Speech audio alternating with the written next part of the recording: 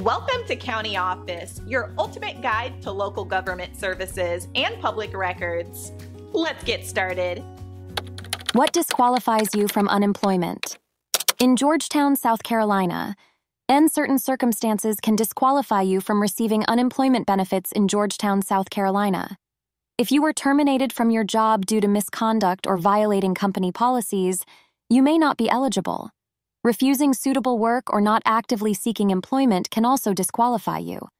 Additionally, if you are self-employed, worked for a family member, or are an independent contractor, you may not meet the eligibility criteria for unemployment benefits in Georgetown, South Carolina. It is crucial to understand the specific requirements and regulations set forth by the South Carolina Department of Employment and Workforce to determine your eligibility accurately.